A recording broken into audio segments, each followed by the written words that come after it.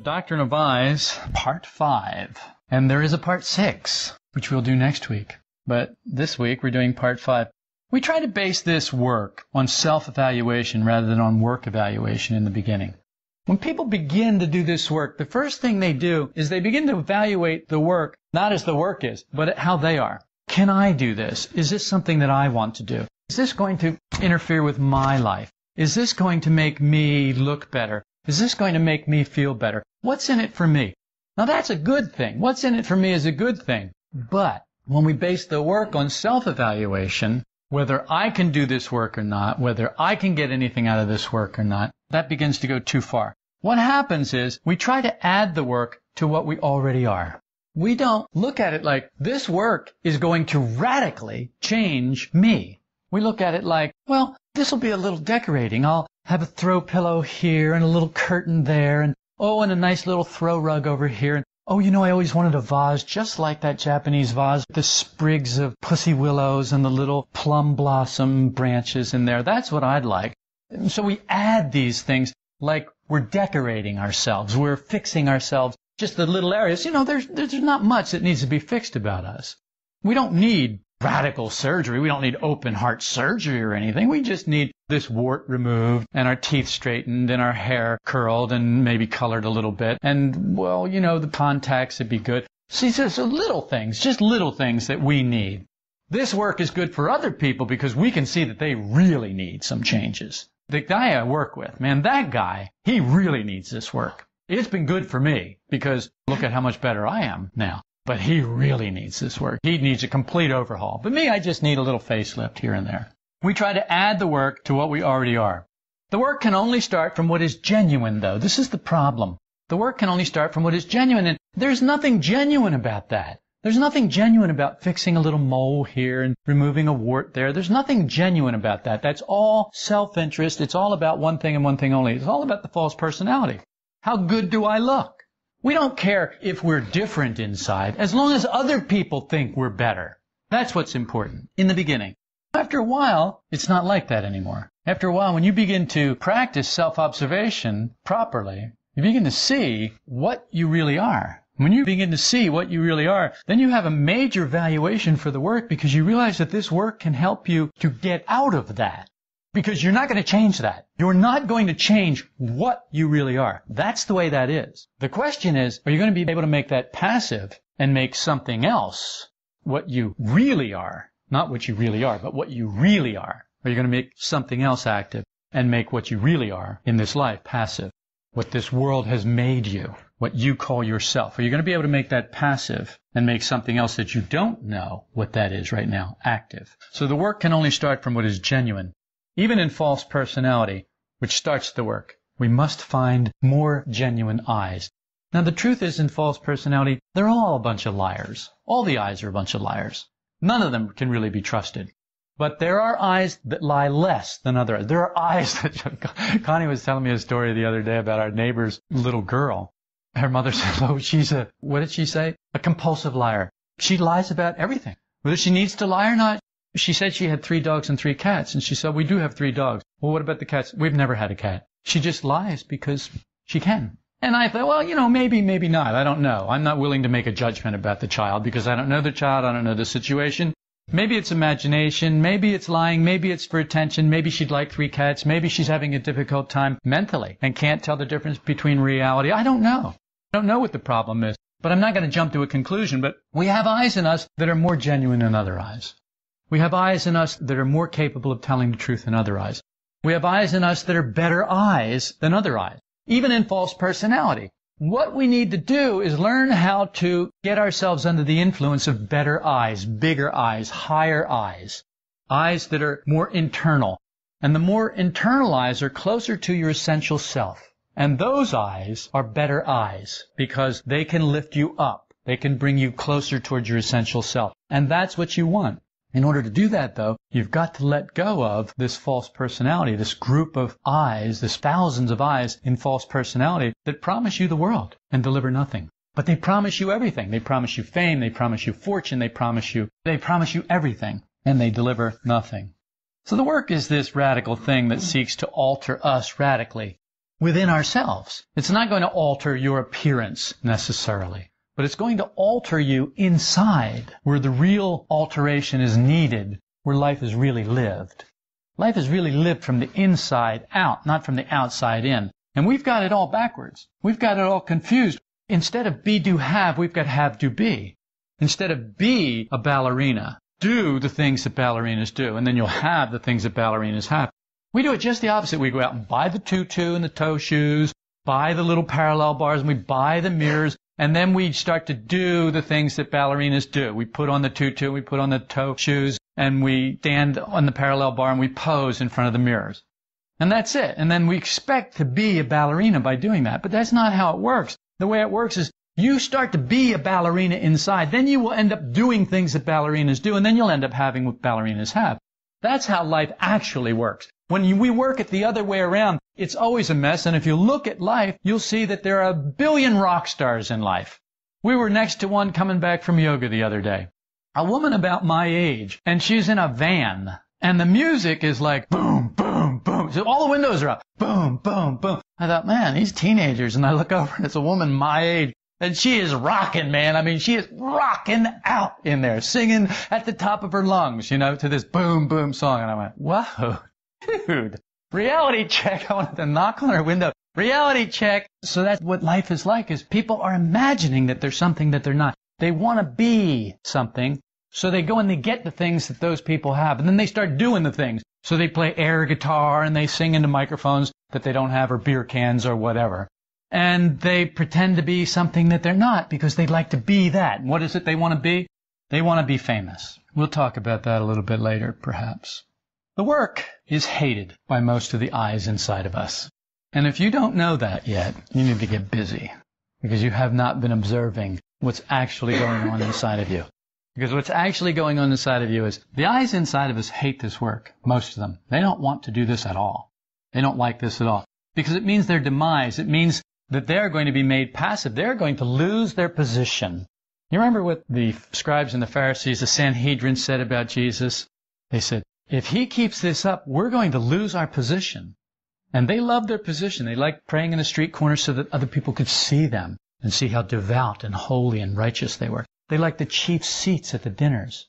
They like to be invited and they get the best seat, the best food, and they like that. They like to wear the long, flowing garments so that people knew that they were righteous and they knew that they were devout men. They knew that they were very spiritual people. And his thing was, look, that's your reward. That's what you get for that. Then that's it. That's your reward. You get nothing else. You just get the praise of people, the praise of men, which today is and tomorrow is like the grass falls into the fireplace. It's worthless. The praise of men is worthless. But we don't believe that. We've got eyes inside of us. Oh no, the praise of men, that's everything. It's a Nobel Peace Prize. What about this? And what about that? And what about the Pulitzer Prize? And what about this foundation? And what about that? Well, what about all that? Well, that'll give me what I want. So you can see those eyes are lost in that tangle of insanity there. The work doesn't ask you to give up life, but it does ask you to change your relationship to life. Specifically, it asks you to change your relationship to your life personality. So we have two personalities. This life personality that was built by life. And we have another personality. The essential part of us is really a personality. So I guess we could call it essence personality, but instead we'll just call it essence, the essential part of us. But the work asks you to change your life personality, your relationship to your life personality, your relationship to yourself in life, and your relationship to others in life. That's what the work asks you to do, and how you act, how you see yourself in life. This is a lot to ask, and this is why so many eyes hate the work. This is why so much of us, so much inside of us resist this. So many eyes just resist this. They can find so many other things to do and think about. Have you noticed that? Let's observe this. Let's not and say we did. They're good at that. When we notice through self-observation eyes whose motives we begin to dislike, we begin to understand what this work is about. The real danger for us is justifying the motives of the eyes that we see in ourselves. That's the real danger. Always the real danger. Justifying them. Making excuses for them. Keeping them around because, well, they're cute little fellas. Or because they did us a favor. Or whatever. That's the real danger in this work. But when we can start to see these eyes, begin to dislike their motives, real self-observation will show you the motive of the eyes you're observing. And when you start to see the motives of the eyes that you're observing, if you have anything inside of you that's genuine and sincere, anything at all, it will be repelled by their motives, because their motives are false. And if you have anything genuine, it's repelled by falsity, because it's a lie. And it only wants sincere, genuine company. Our karma. We don't talk about karma very often. The work doesn't talk about karma very often. Our karma is the tangle of cause and effect that we lay down in ourselves by our actions. Karma exists in you, not something out there. Yes, there's a law of karma, but karma exists inside of you. It's wrapped up and coiled up and bundled up inside of you, and you carry it wherever you go. And it is this tangle. It's like this fishing line that got snarled in this knot, and that's tangled up inside of you, and you can't get away from it because it's in you. You carry it with you. But our karma begins to change in this work. The work says that we're under the laws of accident, the law of fate, or the law of will. We're not under all those laws. And in a sense, we're under all those laws to varying degrees. It's really like a pyramid, with the law of accident being the base of the pyramid. We are mostly under that. And then the apex of the pyramid, that would be the law of will. Somewhere down there is, not very far down, is the law of fate. So let's look at this and see if we can understand the laws of accident, fate, and will. We're also under the law of karma. The law of karma falls somewhere between accident and fate. If we do what we do consciously, just this one thing, you don't have to change what you're doing. Just start to do what you do consciously. If you'll do that, you already begin to change your karma. Why would that be? Well, because you've already put yourself under a different influence. You've put yourself under a more conscious influence. You've put yourself under the influence of a better law or better laws. Okay, let's look at it this way. Let's look at it like bumper cars. Ever been to an amusement park where they had bumper cars? And you just get in the bumper cars and you push your foot down on the pedal. You go scooting around, bam, bam, bam, bumping into everything. Bumper cars. That's like the law of accident. That doesn't prepare you much for the freeway. At least hopefully it doesn't. Although I have to admit that I have seen people who drive that look like they just get off the bumper car ride. I've seen people who didn't pay much attention to the lines in the road or the signals and the signs and the stop signs and the red lights and the green lights and the yellow lights or whatever. They think yellow light means hurry up and get through before it turns red. Stomp it. It doesn't mean caution, slow down, or stop. It means hurry up. I got some eyes that have some issues there, I see.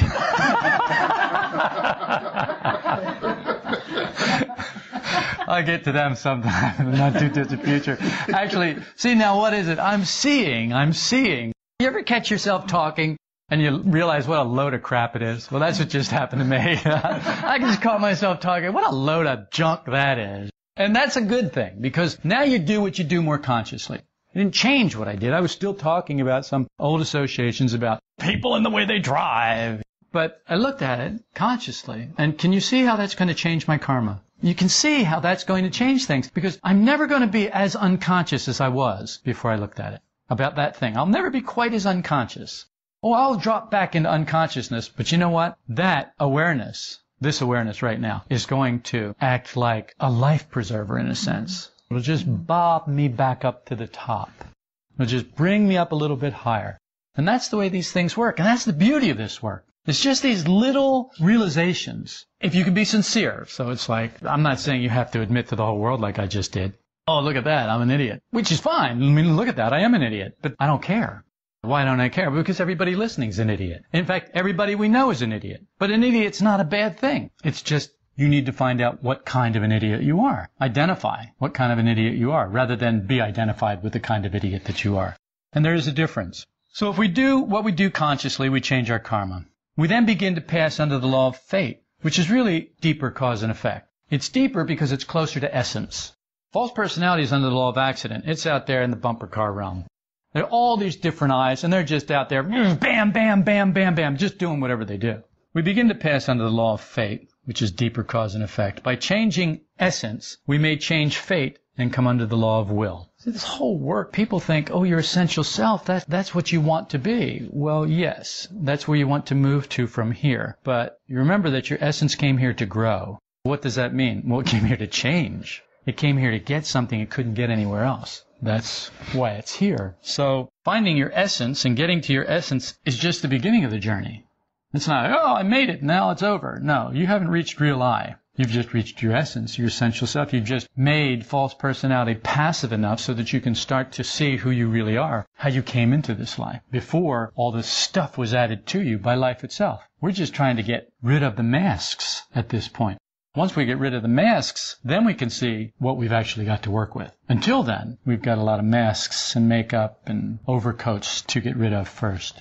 It seems like a lot of work. And if it seems discouraging to you, it's only because you don't realize the power of the work. That's why. Because you realize you can't do, but you don't realize the power of the work. And the power of the work is mighty. It really is. It can do what you cannot do.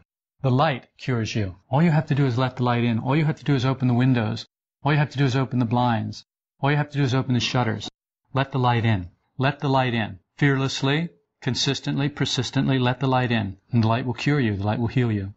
Fate is determined by the quality of essence. If we want to have a different life, we have to change stored essence. Stored essence is a new term. I haven't talked to you about this. And I haven't talked to you about this because it's a problem, because it has to deal with recurrences. The idea behind stored essence is that stored up from past recurrences, you have something coiled up in essence, and that attracts your life. The kind of life that you have, the kind of parents that you have, the kind of situation that you are born into. Money, no money, this country, this color skin, that color skin, recurrences stored up, wound up, and you have that ball of something in your essence that attracts situations in life that it needs to grow. In order to have a different life, we've got to change stored essence. And as you can tell, this is not an easy task because we haven't been able to do much with false personality, let alone even get to essence to deal with it. What we really are will always attract the same experiences to us over and over again. Notice why some people always end up in abusive relationships? Have you ever wondered why? It's because they have something wound up inside of them that they need to learn, and they're not learning it. Instead of finding out what is in them that they need to learn, they're pointing out there to the abuser, he's doing it to me. And they never find what it is inside themselves that is getting them into that situation. So what we really are will always attract the same experiences. The objective to work is to change essence. Essence is where real will lies. The door to real will is essence. It's not false personality. False personality will give you nothing. It's all false. It's the wrong direction. It's something that's pointed outward toward life. You need to be pointed inward toward your real I, toward real will, toward what's the most essential real part of you. Your work is there. Your work can't really happen there until you can stop the distractions from false personality constantly dragging you away, taking all of your force, involving you in all these things out here that you don't want to or need to be involved in. If you don't have any power of self-observation, if you have not practiced non-identifying self-observation, real, genuine self-observation, if you have not fearlessly gone and observed your false personality and all those many hundreds and thousands of eyes like they were interesting strangers, then you're not going to be able to see through the eyes. And if you can't see through the eyes, you're going to take them for what they appear to be. You're not going to see their motivation. You don't see their motivation. You're not going to learn to dislike them, pull away from them. You're not going to learn to choose something better. It's like when you were a kid and you had friends and your parents said, you know, it's not your best choice of friends. You really fought that. You're not going to tell me who my friends are and blah, blah. And it turned out that friend was a real jerk and wasn't really a friend at all. Your parents were right. Now somebody, of course, will say, oh, I had a friend and my parents were wrong. There's always going to be some contrary eyes that want to spoil the work. And they will. They'll spoil the work. But they spoil it for themselves. They don't spoil it for anyone else. And so that's why I say some people can't do this work, because they have no valuation of it. They're not willing to let the contrary eyes take a back seat so that the work can do what it has to do. They want to fight with the work. And fine, if you want to fight with the work, go ahead. That'll be your work. And that's it. You won't get much out of it except the satisfaction of knowing that you're right, you fought, you're better, you're superior, blah, blah, blah, blah, blah, blah, blah, blah, blah. But if you want to change, there are things you have to do. Suck it up and do it. So if you don't have any power of self-observation, you can't see through the eyes. You take yourself for granted. And if you take yourself for granted, you won't change essence. What do I mean by take yourself for granted? What I mean is you take yourself and your life for granted. Well, this is my life. This is myself. This is what I got. Take it all for granted. Well, this is the way it is. It's good. It's okay. It's all good. That's taking yourself for granted. If you do that, you're not going to change essence. Going with eyes in false personality leads to a hopeless tangle of inner accounts. See, we think there are salvageable eyes in false personality. We believe that false personality is our savior. We believe that there are things in false personality that we absolutely must have in order to survive this life. We did have to have those things in the past because those were the things that protected essence when we were very small. But now we need to be making false personality passive. We no longer need it. And false personality doesn't like that. It's gotten used to royalty. It's gotten used to running everything. And it runs things through fear now. And so now you're afraid to get rid of certain things in false personality because false personality threatens that you'll die, that you'll lose everything. It'll come up with all kinds of scenarios to make you feel unsafe, to make you restless, to make you not at peace, to make you worried, harried, all of the things that you don't need to be. So going with eyes and false personality leads to a hopeless tangle of inner accounts. What that means is we end up with a hopeless tangle of inner accounts. Well, that person owes me this. Well, that person, I don't like those kind of people. Well, Japanese people or black people or Mexican people or white people or men or kids or people over 30 or old people or those blue hairs that are driving or those people. It's just this endless tangle of accounts. And it's insane. There's no way to unravel it. If you get in there and try and play lawyer to find the truth in a room full of liars, you've wasted your life. You're wasting your time. You're never going to find the truth in a room full of liars.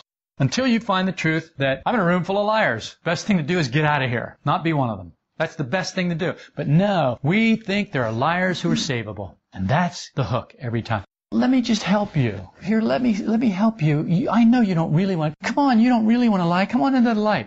Well, just a minute, I'll come into the light. Well, it takes a little time to come into the light, so you help me by coming here into the darkness a little bit more. And the next thing you know, you're lost. It doesn't work that way. You can't go with those eyes. They don't mean you any good. They'll tell you anything because they're liars. But they're full of self-interest, and their self-interest is all in false personality, and false personality is not you. We have praise and blame. The opposite of praise is blame. Or we have fame. What's the opposite of fame? Obscurity. Praise, blame, fame, obscurity. Let's just take that little group there. Those two things and their opposites. Because that's plenty to work with. Well, what is most real? What is most genuine in you? Your essence. Grow through the desire for praise. Is there any question about this? I mean, think about this. Is there really any question? What is most real and most genuine? Will that grow through a desire for praise? No. We all agree. No, it will not. But observe for a moment how much of your ordinary happiness depends on being praised. Ouch! If you get a peek at that, it's like, ow! Ow, it runs me. It's why I live and move and have my being, so that other people can acknowledge me and praise me, can accept me and tell me that I'm not as bad as all those people in my past told me I was. It's a huge hook. It's a meat hook. It's not a fish hook. It's a meat hook. And it gets right in our spine. And we're stuck on that hook. And what's the opposite of praise? Blame. You ever blame anybody? Well, I guess you know about praise, blame then.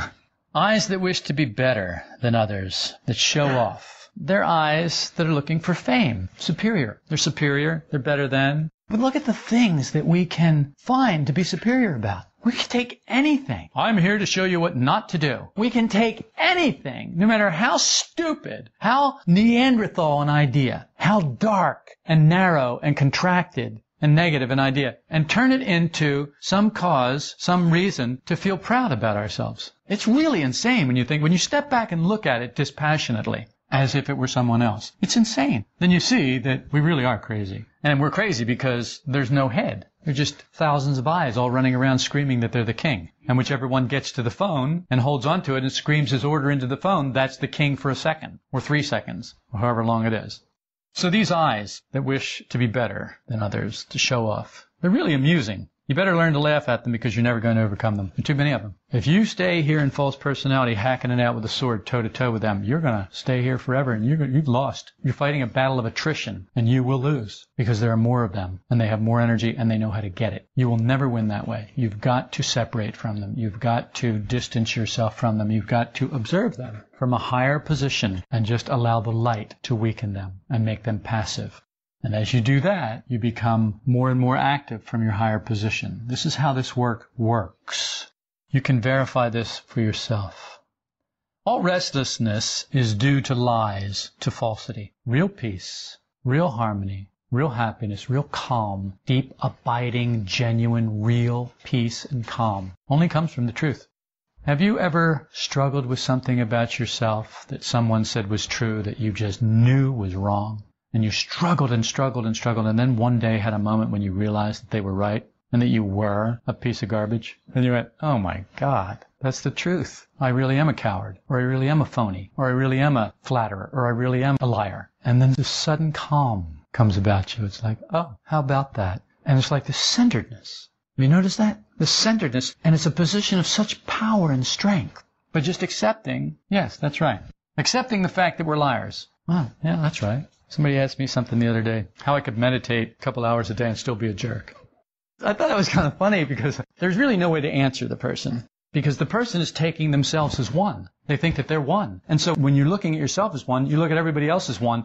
And when you're looking at people as one, you can never solve that riddle. How can you meditate 2 hours a day and still be a jerk? Well, it's easy. The meditating eyes and the jerk eyes don't get together. No, it's just simple. Those eyes don't know each other. They're on different parts of the inner planet. These eyes that meditate live over here in Tibet. These other eyes live here in America where they're always jerks. Loud, obnoxious jerks, throwing money around and thinking that they're king of the world and blah, blah, blah, blah, blah. They have the answers to everything. So that's how. But how do you tell somebody that when they're taking themselves as one? When they're taking themselves as one, you can't tell them. They have to first see that they are not one. Then when they see that they are not one, there's no question anymore. They don't go, well, how come you're not one? Well, I don't know. How come you're not one? Because I'm not. Because you're not. Because we're not. Because it takes a lot of work to be one. And we're not there yet. That's why. Well, then what's all this about? This is all about getting there. Well, it doesn't seem to be working. Well, then maybe you should work harder. Because it's working over here. And that's really the bottom line. It's working over here, people. I have verifiable results. I can see that it's working. I can see that I'm a jerk. Can you say that about yourself? No, but I can say it about you. Well, then maybe you need to work a little harder. Well, I am working hard on you, fixing you. No, you need to work on yourself. So some people can't do this work. They're busy working on others. Most of our eyes tell lies. It's how they fight with real life and with ourselves. Most eyes in us tell lies. Why? They don't like how it is. They want it to be some other way. So their way of fighting real life, how it really is to lie about it and say it's some other way. Well, that's not that way. It's some other way. It's not that way. Somebody comes along and they say, you know, you're a liar. I am not. We're indignant. How dare you call me a liar? We get indignant by the very thought that someone would dare say that to us. A paragon of virtue that we are. We're always honest. We always tell the truth. Oh boy, that's a mouthful of lies, isn't it? They wish to keep something going that is not ourselves.